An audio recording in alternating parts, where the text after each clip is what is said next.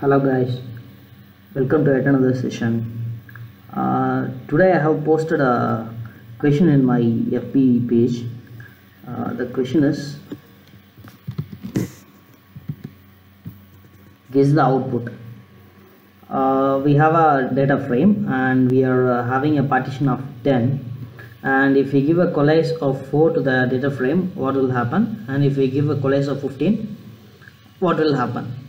This is what the question that we asked in our today's session, and many of them made it right. Like the answer for Coalesce of 4 will be 4, and the answer for Coalesce of 15 will be 10. Since we have a number of partitions as 10 in our initial input data frame, Coalesce will initially what it will do is it is used only to decrease the number of partitions, and we will not be able to use it for increasing the number of partitions. So Coalesce will ultimately not increase the partition to 15, and it will still again stay in a number of partitions as 10. We can also have a hands-on on it. I have a data frame. I have created a data frame as df with the scenario that we have now. So if you see, I have df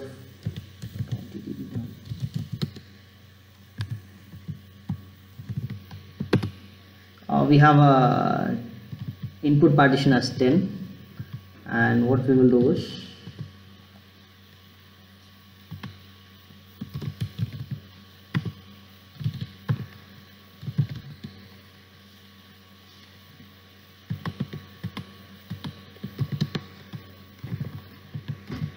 we will try to reduce it to 4. Let us see what happens.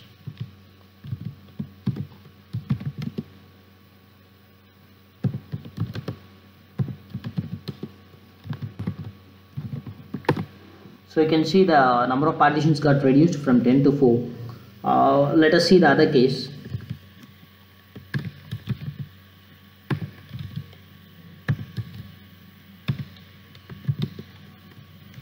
Now here I will give number of partitions as 15. So let us see what is happening.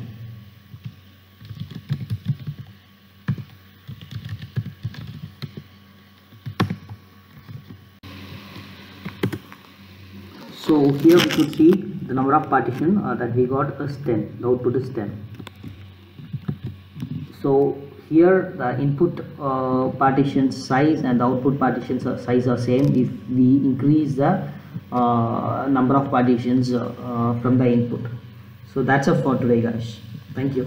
If you enjoy the content of my channel, please subscribe to my channel and also give a thumbs up signal. Thank you.